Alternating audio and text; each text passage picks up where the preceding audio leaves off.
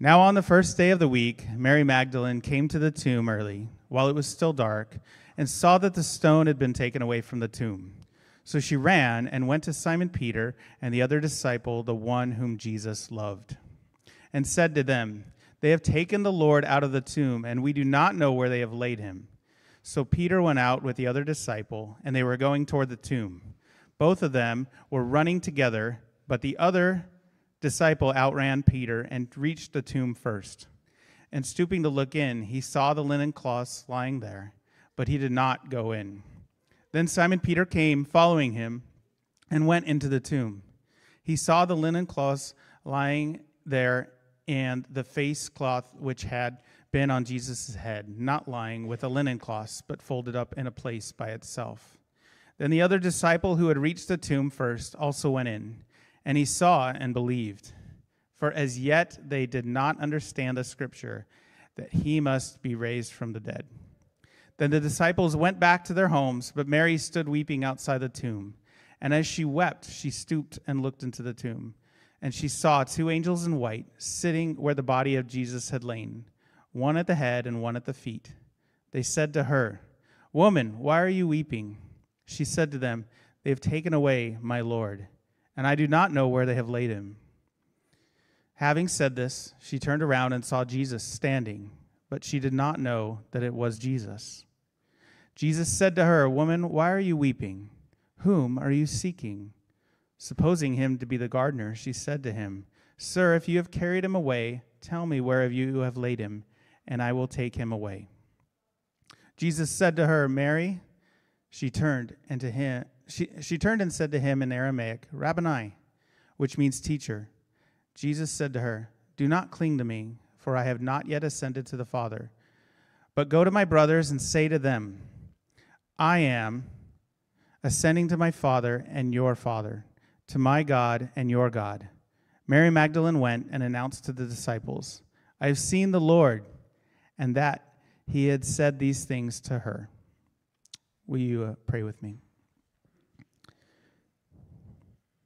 Father, we thank you for your abundant grace and mercy, your love, and the act of sending your Son here to this earth to die on the cross and to be raised to new life.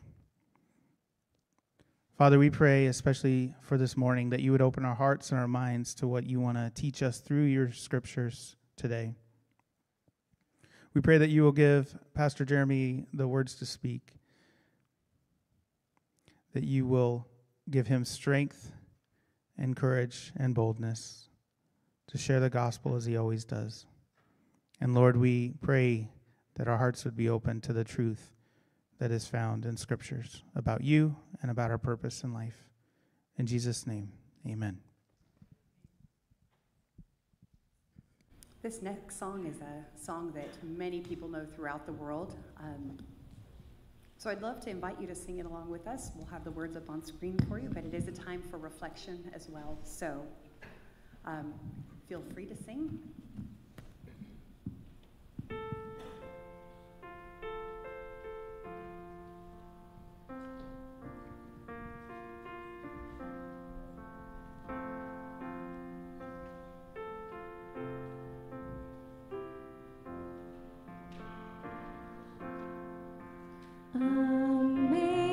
Amazing grace, how sweet the sound that saved a wretch like me. I once was lost, but now am found, was blind, but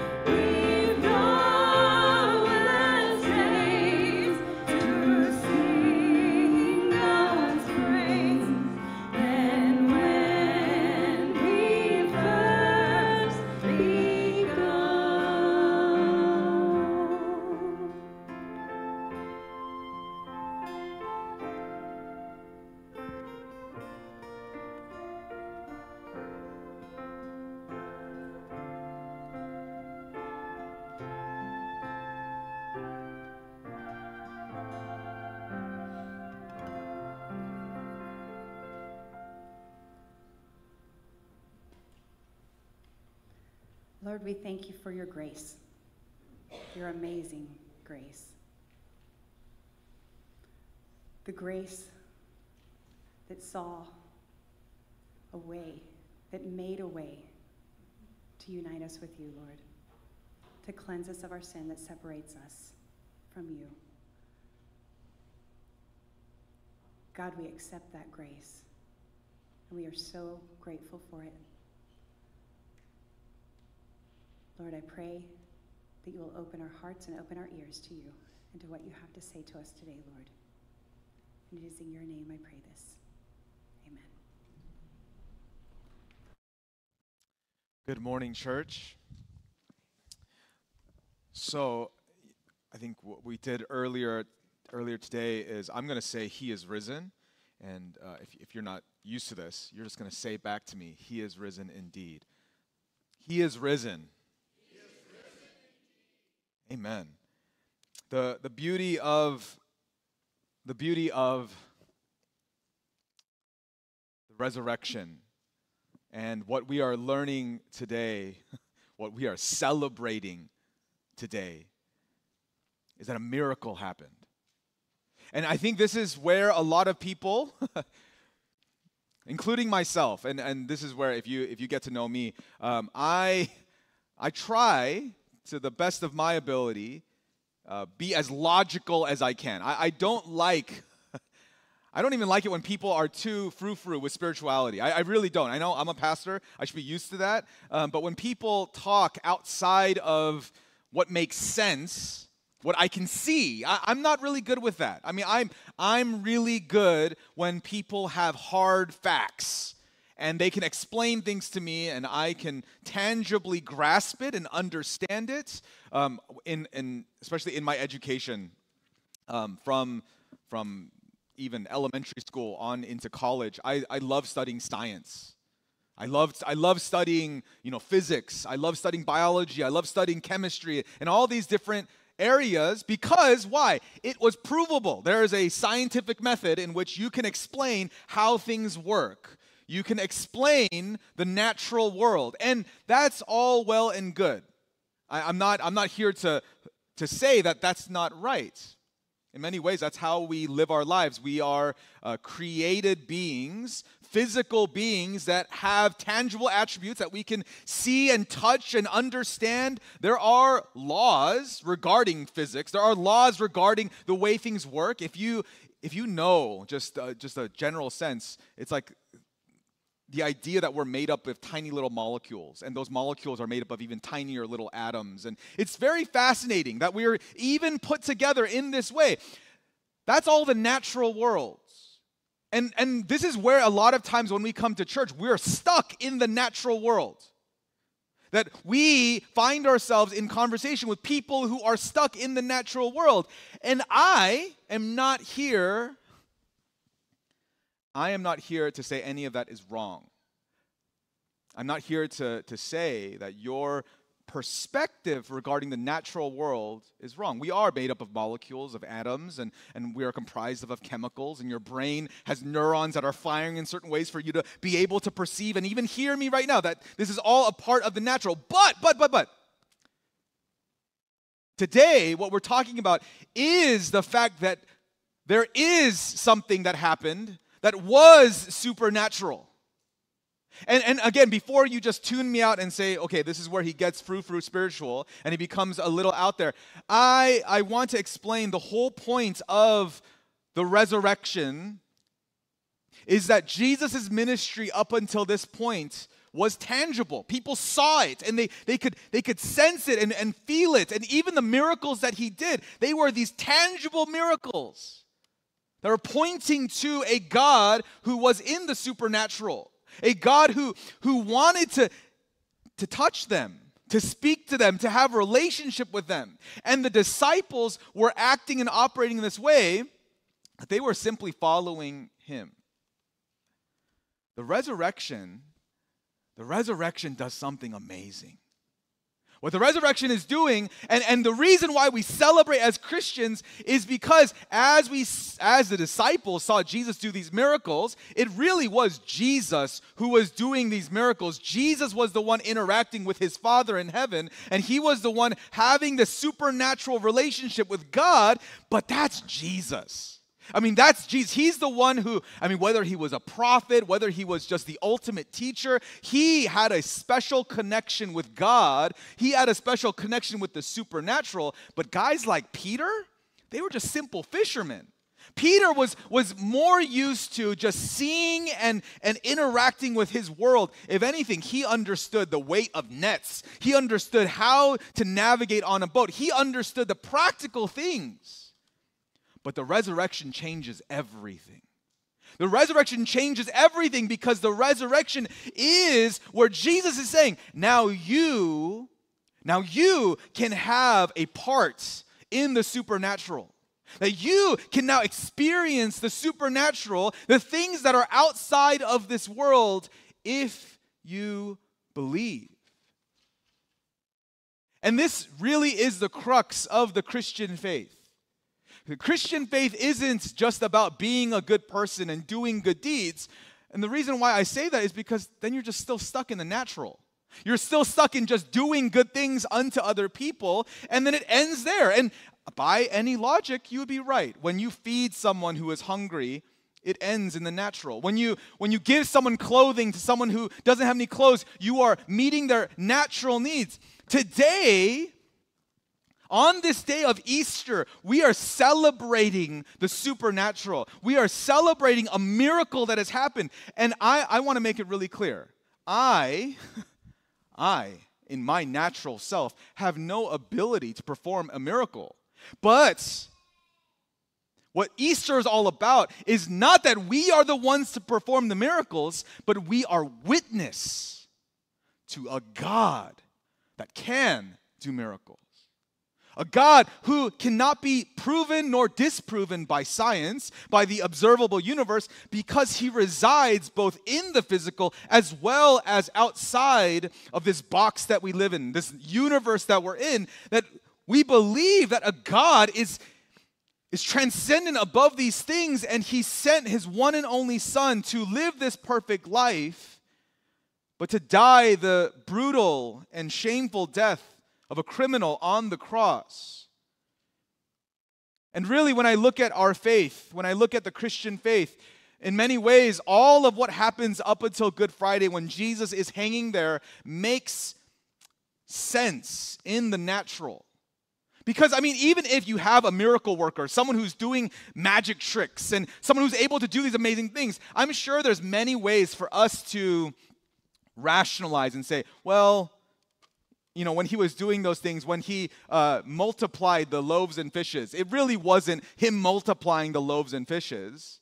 It was really people just brought in more food. And obviously, you can't just make things happen out of thin air. And even stories like Jesus walking on water, or my favorite, Jesus turning water into wine, it's not that it was a miracle. It was just something that happened, a magic trick per se, where he was just doing a sleight of hand. And it was water, and all of a sudden he prayed over it in those large ceremonial jars, and he did a switcheroo. And so all those miracles can be rationalized as being of the natural. And I will say, even if all of Jesus' earthly miracles were disproven, even if all of his earthly miracles were disproven, there is one miracle that happens, one miracle that we are here, gathered here today, that if this miracle does not happen, then we have no parts.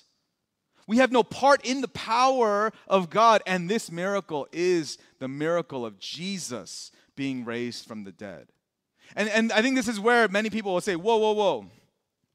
Didn't Jesus raise Lazarus from the dead? So what's so special about Jesus being raised from the dead? Again, preacher man, you're talking about these miracles, and the Bible is full of these fairy tales. It's full of these stories that don't really make any logical sense. But we've already heard this one where Jesus has the power to raise a dead body into life. the thing is about the story with Lazarus is he raised Lazarus from the dead, and Lazarus was in Lazarus's body. What happens here, and what we're going to get over, what we're going to dive into as we see Mary Magdalene meet the resurrected Christ, it wasn't like Lazarus' resurrection. It wasn't this resurrection where it was clearly Lazarus who came out of the cave, and Jesus now is clearly the one coming out of the tomb. But we see Mary Magdalene see Jesus, the resurrected Jesus, and she doesn't even recognize him. A man that she has been following, she has been a disciple of, maybe without the full term, but she's been following Jesus. She's a follower of Christ, that she sees the resurrected Christ, and she thinks he's just some common gardener. She thinks he's just the guy that kind of takes care of the area that she's in. This miracle that happens to our Lord, this miracle of God touching the natural world, this miracle is so paramount that if someone was able to disprove this miracle, then we would have no faith. I would have no faith. I would have to hang up my hat and say, you know what, you're absolutely right. This is all a sham. This is all a lie, but really, this is what I am proclaiming today. And this is what I want to proclaim every single Easter, is not that I can do a miracle, is that I am one to proclaim a miracle that God has done. And I want to witness to you the power of the Most High God. And I want to explain to you why this resurrection, Jesus coming back from the grave, is more important than all the other miracles. Again, not to throw away the importance of Jesus' earthly miracles, but the resurrection is one in which we are invited to be with him. The first point for today is this: the power of resurrection, the power of God bringing Jesus to life in this new body, is that it is a sign that the new covenant has been fulfilled.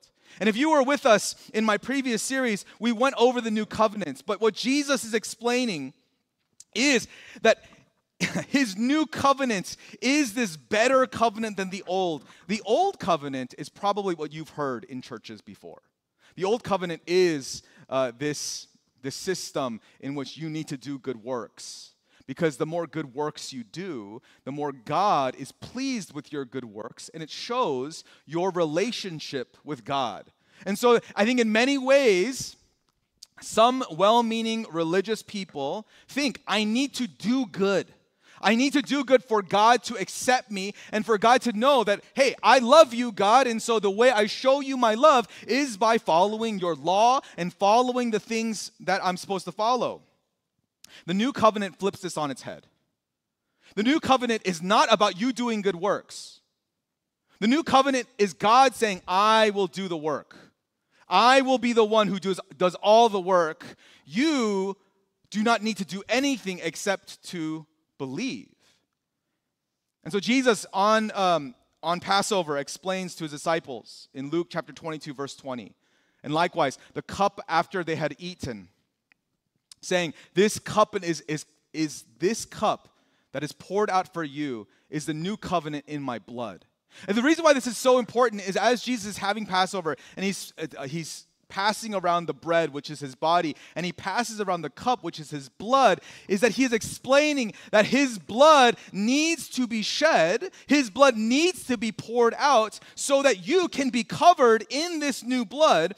And what this means is that Jesus, through the shedding of his own blood, creates a new way to God. Hebrews 8, verse 6 says this, but as it is, Christ has obtained a ministry that is as much more excellent than the old, as the covenant he mediates is better, since it is enacted on better promises.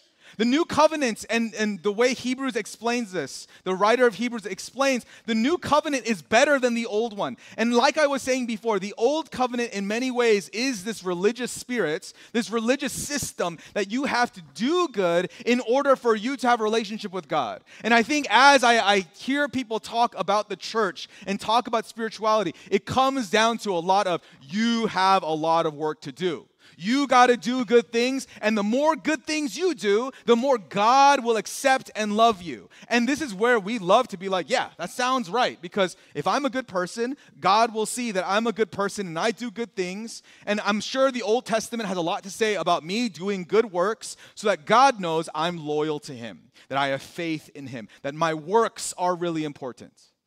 You see, this new ministry, and know that old ministry, it wasn't wrong for God to say that. There is an importance of works. There is an importance for action. And this is not for us to say, okay, so if we're going to throw away the old, then the new must not include works whatsoever. No, the new covenant includes works completely. But the work that needs to be done is the one that was done on the cross. The work that is done through the life and ministry of Jesus, where he explained, love God and love others. And Jesus did a ministry where the work was done perfectly. And he did it so perfectly that they killed him for it. They crucified him. And this, again, really is, as we're looking at the ministry of Jesus, many times even historians will say Jesus was a historical figure. He existed and he was this teacher. And there's proof, there is documentation proof that Jesus was a real man and he was having this ministry. And all that is great. All of it's wonderful that we can verify that Jesus actually existed. But you see, this new ministry, the new ministry that Jesus had was to fulfill this new covenant. And it's to say that God loved us so much, that God cared about us so much, that he's even saying the responsibility of your sanctification, of your justification, the responsibility of your salvation is not even up to you, for you to work on, that you need to do the right things to be saved, that he is going to do it through his Son. That he is going to do it through his Son, who he will send down, and that it's through this one man. It's through this Jesus. It's through this person that now the burden of the work is on him and not on me and not on you. And perhaps this is this is what the whole crux of what being a Christian is for me, is that now I've been told by God that I am not saved through my own works. And I think there's a part of me, and I've been a Christian since I was a young boy, and don't put that against me. I grew up in the church, and in many ways, I don't know how many times I really was told that my work wasn't what saved me, that my actions weren't what saved me. I think I was told a lot, no, you need to be a good boy. You need to do the right thing. You need to make sure that you are keeping it all together. The beauty of the resurrection, the beauty of the power of resurrection is that we are saying the risen one, it is his work. And his work is a supernatural one. It is one that is above, a higher order than what I am able to do. That Jesus' ministry here on this earth wasn't just the ministry of a lowly man or a simple teacher. That his ministry was the ministry of God. And because his ministry ended in what we would call failure, his teaching ended, his life ended in what we would deem a catastrophe. But the resurrection changes that story and says, no. The reason why it had to end that way, the reason why he had to go on a cross wasn't because of abject failure. No, the reason it had to end that way is that is the way for you to understand that the entrance to the kingdom of God begins with the shedding of blood. And not your blood. It begins with the shedding of his blood. That the way that God is going to pay the price for you to have a relationship with him, to fulfill this new covenant, that there is a cost. And it's this cost that we should be humbled by. Why would God shed his blood for me? It makes very little sense. I mean, let alone I'm talking about the supernatural and how little sense that makes. But why? Why would God shed his precious blood for me? Why would he do that? And again, I'm not saying I have the answer to why and the exact details. I have a hunch. It's because he loves you and he cares about you. And you see, this is where we begin to, this is where the natural and the supernatural begin to collide. You see, I began this by saying that the natural, that science and chemistry, it all makes sense. And I love that it makes sense. I mean, there are laws and there are things that make a lot of sense. But when you begin to talk about things like love, when you begin to try to boil down the basic human emotion, such as love, and not to say that love is only an emotion, but the idea of love, the idea that you care about someone so much that you would lay down your life for them, makes little sense to the natural world. And this is where people will say, oh, no, it makes a lot of sense, because if you lay down your life for someone, if I laid my life down for my children, it's because I want my genetics, my DNA to continue to spread. And so it's not really about me being a good person or me loving them. It's all just the chemistry in my brain saying, oh, you love your kids and you need to sacrifice for them. It is what's just pre-wired in you. But I think there is something a little bit deeper about love. Something deeper about these connections that we have with one another. And again, I know I may be losing you because you're thinking to yourself, no, love is just a feeling. No, I think there's something supernatural about love. I think there's something supernatural when you have that moment where you love someone and you care about them. But the reason why I say this isn't even from my own anecdotal experience. It's because the way God looks at us, there is nothing in God that he saw in us, that he didn't see anything in us that says, wow, you're impressive, you're amazing, you're wonderful. I love you because you're wonderful. No, while we were broken, while we were dirty and just rolling around in the mud, God looked at us and said, I want them. I desire them. I want relationship with them. And I can imagine the other angels just talking to God and being like, you want them? Those guys, the ones who curse your name, the ones who don't even recognize you as being the creator, the ones who turn their back on you time and time again, the ones who kill each other, the ones who hurt one another, the ones who manipulate each other, you love them? God, you must be crazy. Because if you're going to love someone, you should love the good ones. And God looks down at his creation and says, yeah, you're right. They're pretty mean. They're pretty selfish. They're pretty dirty. They're addicted to the things of this world. They don't recognize me as their creator. They think that they created themselves. They think that they have all the power and all the glory and all the majesty. They find themselves to be impressive. They manipulate one another. They lie to each other. Oh, man, they're terrible. But I love them. And I love them so much. And I don't want them to live that way. I don't want them rolling around in the mud. And so what am I going to do? Well, maybe I'll start off with saying, you need to live up to my standards.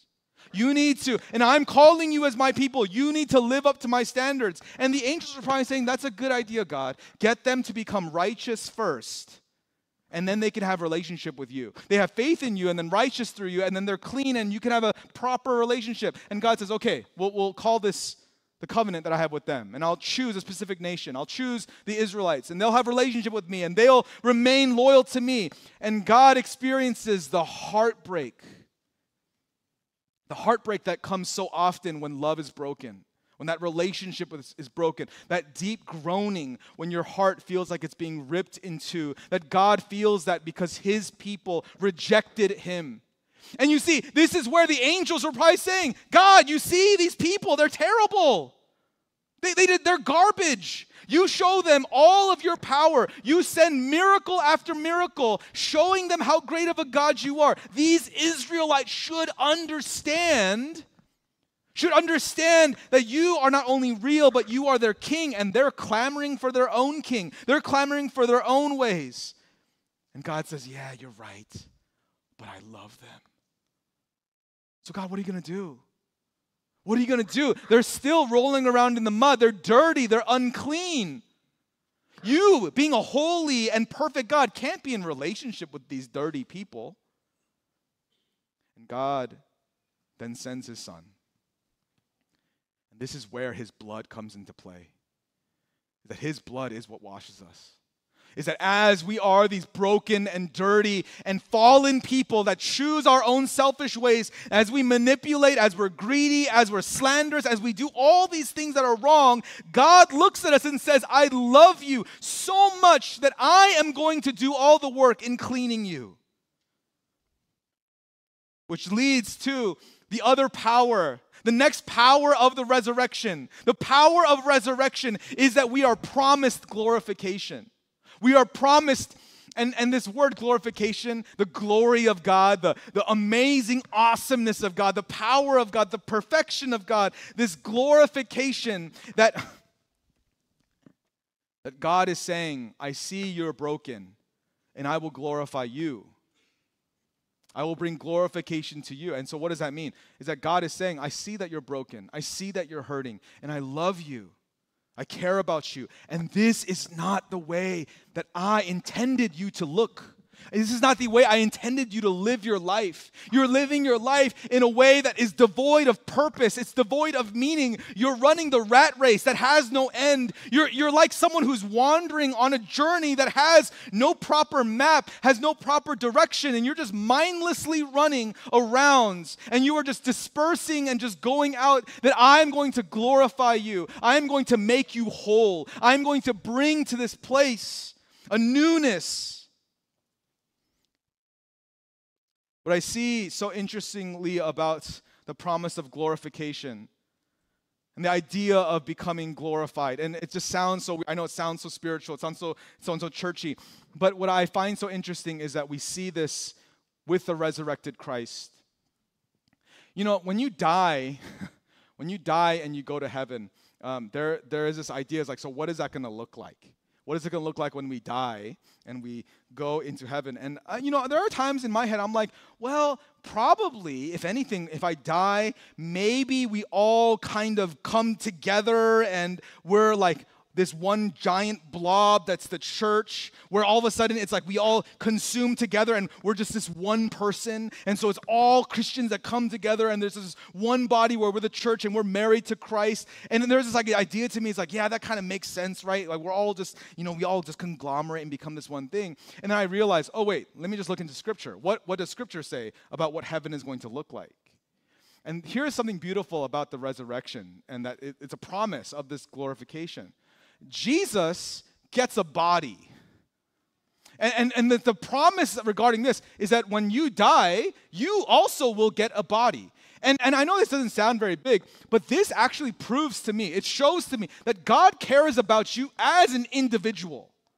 That God sees you as an individual, that it's not just some nameless and faceless person, that God is interested in you as an individual, that he actually cares. Because it's not that Jesus becomes this amorphous blob and then says, okay, now we are all going to be a part of this collective. No, Jesus has a body, and this body is one that people can touch. His disciples can see the holes in his hands. They can see the holes in his feet. They can interact with him. That eternity does have a physicality to it still. That being in heaven isn't just about being in heaven and we'll be playing harps and eating grapes and all that stuff. No, that God still has an intended purpose for his creation. That even when we go into heaven, even when we experience the afterlife to come, you are still a created being. And maybe this is just like I'm going too far off into the craziness, but you are still created. And it will be, you are created for all of eternity, and you will begin to have the completed relationship that God has desired for you. Let me go back into John chapter 20 and really dive into Mary. Mary stood weeping outside the tomb, and as she wept, she stooped to look into the tomb. And she saw two angels in white sitting where the body of Jesus had been laid, one at the head and one at the feet. They said to her, "Woman, why are you weeping?" She said to them, "They have taken away my Lord, and I do not know where they have laid him." Having said this, she turned around and saw Jesus standing, but she did not know that it was Jesus. Jesus said to her, "Woman, why are you weeping? Whom are you seeking?" Supposing him to be the gardener, she said to him, "Sir, if you have carried him away, tell me where you have laid him, and I will take him away." Jesus said to her, "Mary." And she turned and said to him in Aramaic, "Rabboni," which means teacher. What I love about this passage, what I love about this is it explains so much to us about what resurrection does, how this is different from the story of Lazarus, where Lazarus was raised into his old body. No, Jesus is showing what it looks like now for humanity as we're covered by his blood, as we one day might die in this body, as this body is broken and it has its flaws, its imperfections. And if you don't believe me, just look in the mirror and you'll see those imperfections. That as we have our flaws and our failures,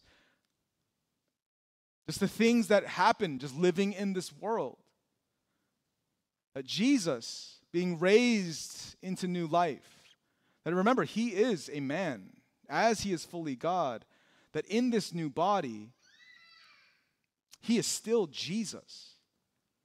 And maybe this doesn't mean much to you, but I think there's a beauty of this, knowing that for all of eternity, God doesn't look at me and myself and say, "You know what, you're too far gone, that I'm just going to start over. You know, you're too far gone and you've gone too many things. I'm going to erase your brain and all the neurons and all the things firing, all the memories you have. It's too messed up. And we're just going to reset your hard drive, and then I'll give you a new body, and I'll give you a new name. I'll give you a new identity." It'll kind of be like the witness protection program, is that when you die and you go to heaven, I'll give you a whole new life. And sometimes we think this way, is that we think, okay, this life here on this earth doesn't mean that much because I'm getting a new body in heaven. I'm getting a new body for all of eternity. The beauty is that this process of justification and sanctification and glorification, as it's all done by God, it gives us a deeper sense of our identity. That as we go closer to God, we will get to know better how he made us. Let me just keep going into Scripture.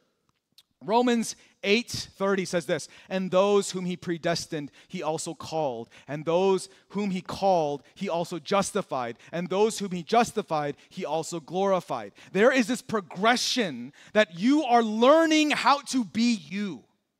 You see, the world, and I'm not going to talk too much about the world and society. The world right now is having a major dilemma, a major one, trying to define who you are. And this is where the world is going to say, okay, who am I? And I don't know if you know, but that question is a very loaded question. Who am I? What am I? How do I label myself? What definitions do I define myself with? And I don't mean to get you riled up, but this question of who am I has become quite the topic. Because people come up with all their answers and all their reasoning. And you know what? Even this is where the religious people will be like, no. You cannot. You can't define that. You shouldn't. Okay, no, just go into the Bible and the Bible will tell you who you are. Stop. Okay, but understand, that question is a very important one. Before you just tell people to be quiet, stop asking that question, understand that question is one that is of high importance. God wants you to know who you are. God wants you to come to terms with your identity because he's the one who wrote you. He's the one who made you. He's the one who gave you the personality, the identity that you have. The issue is we don't see it fully. We don't see it perfectly. We see it in the broken lens of our understanding, in the broken lens of our context. God is the one who is calling you. He is the one who is justifying you. He is the one who is glorifying you. And he is looking at you and saying, that question of who you are is one that I love because I love you. And I love who you really are. I love you at the core of who you are. And then we'll begin to say, so God, what am I? And God says, great question.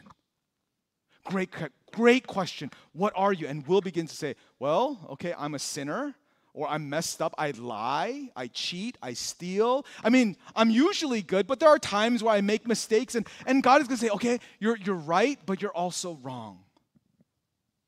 What do you mean I'm wrong? Yes, you do all those bad things, but if you've been covered by my son's blood, if you've been washed away clean, if all those things, I actually don't know about that anymore. I've forgotten that side of you. All of that is now dead. And now what I see in you is the glorified self. Philippians 3, verse 20 and 21 says this, "But our citizenship is in heaven, and from it we await a Savior, the Lord Jesus Christ, who will transform our lowly body to be like his glorious body by the power that enables him even to subject all things to himself." What God is looking at, and he's saying, no, you're my kid. Your identity is now as a citizen of my kingdom. And I think this is where, as a Christian, we need to teach people, we need to have them understand that the way best to identify yourself, the way best to understand who you are at a core is that you are a child of God. You are loved by him. And there is a desire for you to be called into the kingdom. And it's in the kingdom that you will be re-educated about your identity. Because you've been living outside the kingdom.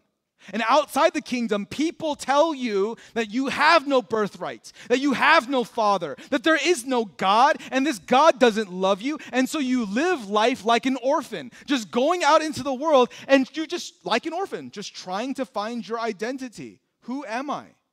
And when people ask you, who are you? You'll say, I'm an orphan.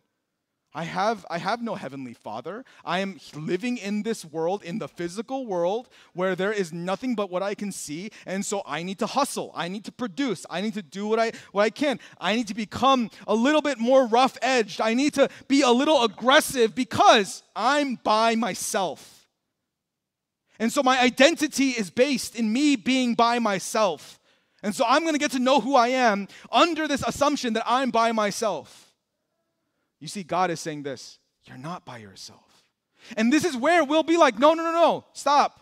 I am by myself. And God is going to say, he's going to look at us and say, you are not alone. And God, in his grace, will send people into your life who love you and care about you, who will reach out to you and say, you aren't alone. But what I see time and time again are people who just say, no, I am alone in this world.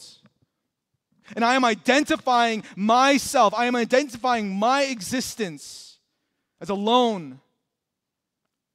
And God is just constantly saying, you are alone, but I want you with me. I want you in my kingdom. I want you in my house. I want you to be in the place you're called to be. And you are not meant to be this orphan living life alone in this world, just completely by yourself. You are called to be in the kingdom as my child. And yes, you may not have the same kind of freedoms that you do outside the walls, but as my child, you also have freedom. That as my child in my kingdom, you have the freedom to be who you are meant to be. And because he's our heavenly Father, he's the one who knows us the best. He knows what we are called to be. And so through Christ and through the washing of his blood, we are given this new life. And finally, the power of resurrection is that it begins to build our foundation for our life and for our ethics. I perhaps don't talk about this a lot, but I think I'll let Scripture explain this first. Romans 6, verse 11 says this, "So you also must consider yourselves dead to sin and alive to God in Christ Jesus." The beauty of the resurrection is to explain that there is death involved in this walk to Christ, in this walk to God. And it's now that you are dead to the old things. And you are now alive in this new reality. And you see for Jesus, the difference didn't look that big. I mean, his first body and his second body may have looked different in appearance, but his heart was so pure that there really is a parallel aspect to both his earthly ministry and now his heavenly one. He's Jesus. He was perfect. But for us, you see, for us, our earthly selves, our earthly bodies, we are bound still by sin, and we understand that there is this glorification process, this cleansing process, this sanctification process And so now we understand, and this is really how it's going to free you. I hope it frees you. The body you have right now is just a lease. The life you live right now is just a lease. It's not to say it's not important. It's still you. It's still individually you, and I pray that you get to know how God loves you as an individual. He cares about you. He cares about your life. Just because it's a lease, just because this is just a rental, doesn't mean that you don't matter. You matter, but it's this body that is not going to last forever. Again, I think some of us are like, thank God this body is just a rental because I have wrecked it. Like, I have messed it up to all God knows what. But the idea is this, that as this body is a rental, and you know that it is a rental, that you know that this life that you live is going to go and return back to dust, how are you going to use it? How are you going to live this life? And this really is, if this really is a rental and you believe in Jesus and you're covered by his blood, you're in. There's no question about your salvation. If you believe in Jesus, it doesn't matter, and I'm going to say this very clearly, it doesn't matter how you live your life. The work has been done. All right, let me say it again. It doesn't matter how you live your life. God forgives all past, present, and future sin. If you're under Christ, you are forgiven. And I hope that comes as a solace to you, that it's not about what you do. But here's the thing. Okay, so you've been saved, and this body is a rental. This body will die and return to dust. And you will be given this eternal body like Jesus, where it's still you with all of your thoughts and all of your dreams, all of your hopes and desires. But this body, this being is a rental. What are you going to do about it? You've been saved. You're in. But you're going to live in this rental another 40, 50, 60, 70 years. What are you going to do? And this is where the Christian, or I guess the one who has a relationship with God, can ask, what can I do? God, what should I do if this body is a rental? And I just want to play devil's advocate. Okay, if it's a rental, then I'm going to be as greedy. I'm going to lie. I'm going to cheat. I'm going to steal. I'm going to do whatever I want because this isn't me. This isn't my body. This isn't who I am. I can just party it up and God will forgive me and God will love me. I think for some of us, especially the younger ones, probably like, yeah, that sounds great. I would love to follow Jesus. I would love to be able to do what I want to do and follow Jesus. Wait a second. You see, this is where that big first friction comes into play. You see, a lot of times we try to think, I'm going to follow Jesus, but I'm going to do what I want to do. I'm going to make this argument. Then you're not following Jesus. You're following you. If you come to this point in which you realize this body is a rental, and you're like, okay, so if it's a rental, I'm going to do whatever I want to do. Then you can't say you're following Jesus. You see, the profession of faith is saying that he is my Savior. And a lot of times we're so good with that. Jesus, you're my Savior. You wash me. That's not all that salvation is. You're not in because you just say he's your Savior. You have to say he's your King. And this is where it's like, whoa. I'm good with Jesus saving me. I'm good with Jesus washing his blood over me. But him being my king? We don't have kings anymore. Well, I mean, we don't have that. And if anything, I don't want to be subject. I don't want to be under someone. And so the answer is then, yeah, you don't have to be under Jesus. You can live your life the way you want to. No one is forcing you under subjection to him. But if the answer is, he's my Savior and he's my King, and so when the question becomes, how should you live in your body? Well, what is he saying? What does he say that I should be doing? And we've boiled it down to something really simple. You love God and you love others. Galatians chapter 2, verse 20 says this, I have been crucified with Christ. It is no longer I who live, but Christ who lives in me. And the life I now live in the flesh, in this body, I live by faith in the Son of God who loved me and gave himself for me. The most freeing thing about the Christian walk is that you are no longer the one who's in charge. And the reason why I say it's so freeing is because when I'm in charge, I mess things up. I mess things up because I'm selfish. And because I don't see the big picture, I mess things up because I'm very emotional. I'm very short-tempered. I'm very broken as a person. And so when I'm the king, when I have all the things that I'm in charge of, when I try to have sovereignty over my life, I just mess things up. And so there is a freeing thing about being under a king who lived the perfect life. It's because it's no longer I who live. That I've been crucified with him. My old ways where I was the one in charge has died. And this new life, my new ethic, the way that I will view life is that I don't have anything for me as an individual to offer to you. But I can follow him. And as I follow him, what Jesus shows me is who I am. You see, this is the beautiful thing. You were never created to define yourself. The world, and I said I wouldn't talk a lot about the world, but I'm going to say it. The world wants you to say, follow your heart. Know thyself.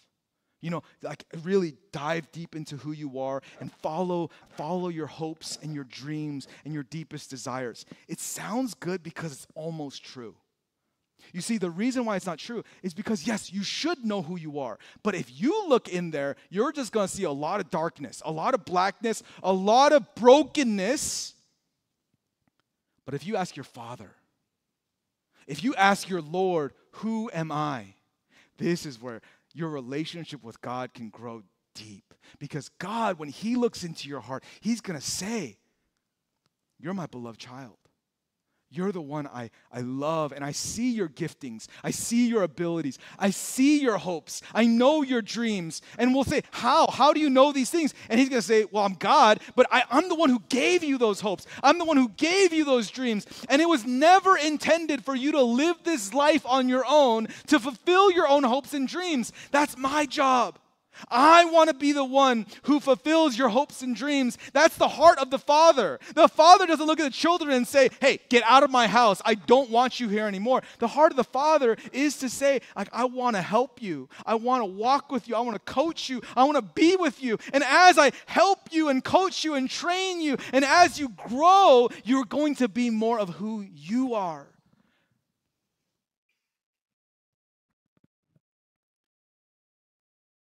Church, we are here today because we are celebrating a miracle, one in which the Savior of the world died and was risen from the grave. And even in that, we're such selfish beings that we really ask ourselves, what do I get out of it? You know, what's in it for me?